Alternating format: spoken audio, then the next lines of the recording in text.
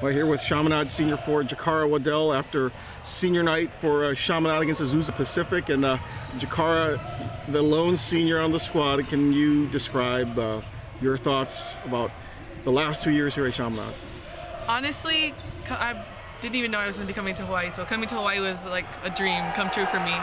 So I didn't know what to expect really, and honestly, I made so many great friends out of this. Like people I'm going to be with for the rest of my life, I'm sure of it.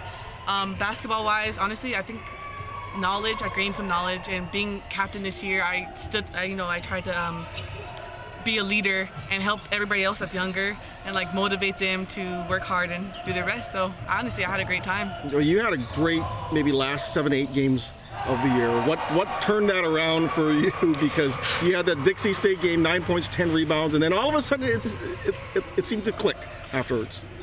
Honestly, I think something in my head was like, you're almost done. Like, you need to step it up and be a leader and show everyone else what they need to do next year and to get Chaminade on the rise.